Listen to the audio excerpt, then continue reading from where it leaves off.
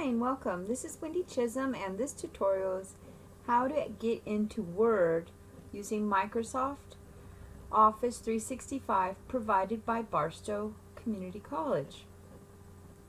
First of all, the other video that I gave, how to get to the Viking portal, you want to go to the Viking portal, log in, and once you're logged in, this is what you should see. You'll see your account information in the top left hand corner, and then Outlook for email, Word for our document application, and then Excel for our spreadsheet application. When you click Word, a new tab will open, if you notice up on top of your browser window, whichever one. I'm using Chrome, by the way. Let's see. Loading. I want everybody to kind of notice how long it takes. When you log in, if you have no documents, they'll be here. If you've saved documents, they'll be on the left-hand side. Over to the left, you have a business drive where you have templates to use.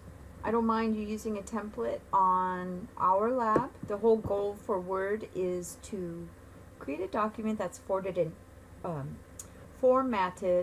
in MLA style. So to do that, we're going to click on create a new document, and then we're going to deal with the formatting and the menu tabs up on top. I'm going to go ahead and conclude this video to keep it short, quick, and to the point, but as I'm talking you'll see Word Online opening up and you'll see the information. When you open up, Word will automatically open up a working pane, a file for you, and up on top are your menus for fonts, paragraphing, styles, editing, your memory clipboard, and then undo and redo.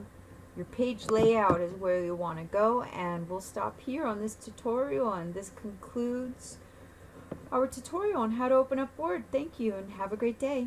Wendy Chisholm, Barstow College, signing out.